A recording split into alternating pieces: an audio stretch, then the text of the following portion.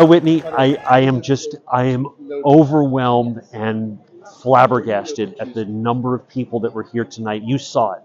There were more people here than live in Margate. I don't know where they came from, but it was extraordinary support for our beloved Lucy. This is the culmination of 15 months and $2.4 million worth of exterior restoration. And as you can see, she's never looked better. She's brand new on the outside, still the same heart and soul on the inside.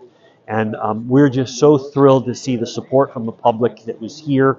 And your colleagues at Fox and the other folks in Philadelphia, they had to do such a great job in spreading the word because they're the ones that brought the people out here. We are so grateful to them and to you and to everyone in the media for helping us get the word out as you all. Lucy is a National Historic Landmark. She's also the oldest roadside attraction in the United States. She's older than the Statue of Liberty, older than the Brooklyn Bridge, older than the Eiffel Tower over there.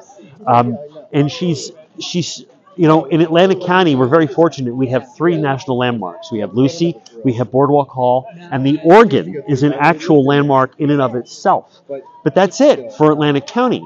And we're honored to be on that prestigious list.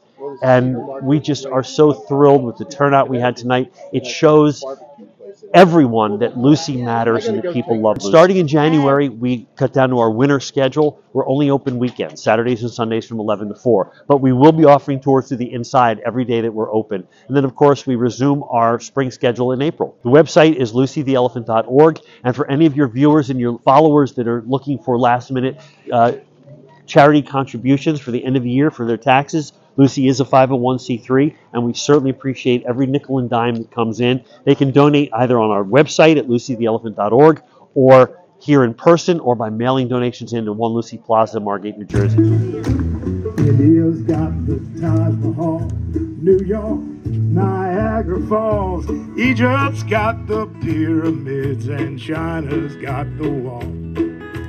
Back in my hometown, we got so much more.